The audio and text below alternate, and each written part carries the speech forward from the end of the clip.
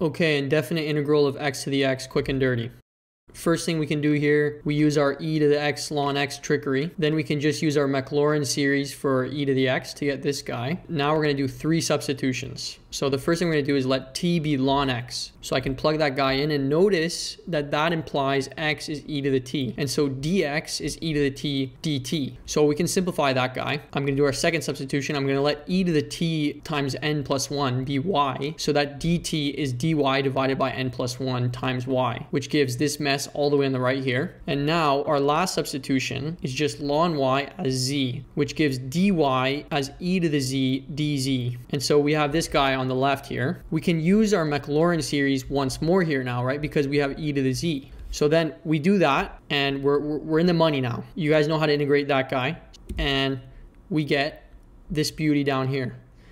Then finally we unwind our 3 substitutions and we get our final answer on the right and we're done.